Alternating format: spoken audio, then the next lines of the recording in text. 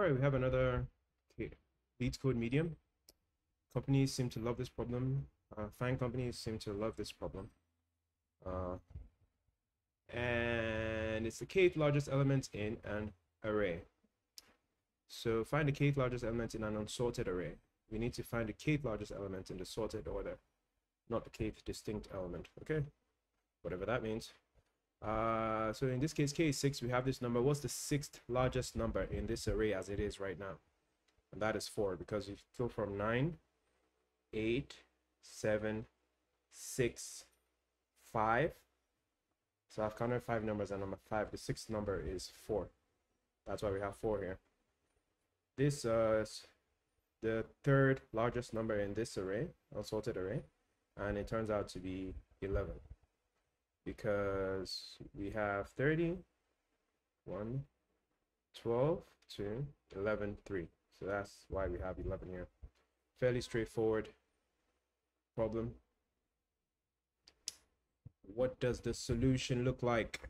Similar to the last one, we have a minimum heap that we set to a size of k, whatever k is. In this case, k is 3, so we're looking for the third largest number in this array.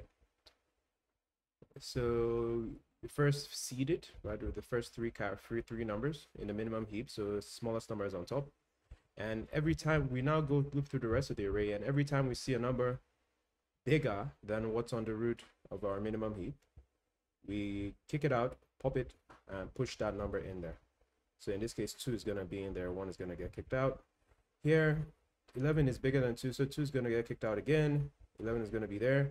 The heap property is maintained, so for those 3 numbers, when 11 is here, 5 is the smallest, so it becomes the root of the heap. Same, 9 is going to kick 5 out. 7 is not going to kick 9 out. 30 is going to kick 9 out. Now 11 is the smallest thing among these 3. And 40 is definitely going to kick 11 out. Then we have 12. We've gone through the whole heap, so we can just return the root, and we have our value. Now, what does this look like in code? What does this look like in code? So we pass in the numbers, unsorted list of numbers, the k, the position we're looking for. We initialize our minimum heap over here. Now, I'm not going to go into the details, implementation details of a minimum heap or priority queue, because a lot of languages come with included in a standard library, and there are packages you can install that would give you that feature set. But you can feel free to look at the implementation in the link to the GitHub. So we have our heap, our priority queue. We're going to add the first k elements to the heap. So in this case, our k was 3, so the first 3 elements to the heap. That's what this does. Then we loop through the remaining elements in numbers. So we start from k. And while we still have something in the loop, check if what we're looking at is bigger than the element at the root of the heap. If it is, get rid of it, remove it, and add the current elements. What turned out to be bigger to it. So in this case, we're checking if 2 is bigger than 1. Yes, it is. Kick 1 out, put 2 in there. That's what this does, and we do it for the rest of the list.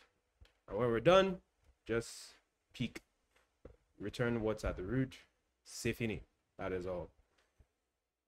Now let's look at time complexity. So the first loop inserts k elements in the mean heap, which takes k times log of k time. In the worst case, in the second loop, we may be pushing n minus k elements into the heap, where n is the size of the input array. Each push and pop operation takes log of k time, true. So n minus k elements being pushed into the result gives you this good thing right here.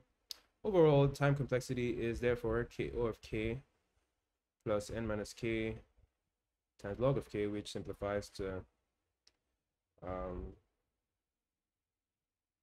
n log k, I would say. Or no, that's not it. N minus k times log of k. So n minus k has a chance of being larger than k, so you can drop that and put that in there.